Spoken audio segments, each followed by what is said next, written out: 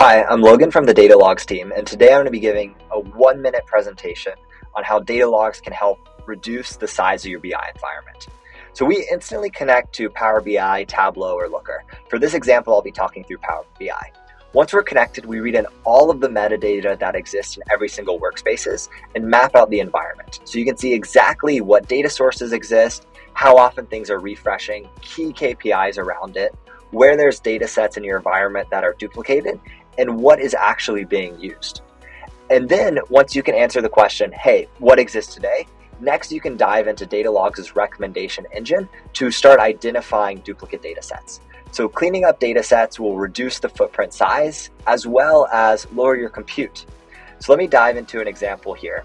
There's 3 copies of this data set, AdWorks data set within Datalogz. You can quickly see here exactly what tables are copied, assign it to an end user, push car to solve, have them go in and solve it. Boom, your workflow is kicked off to start reducing your environment footprint.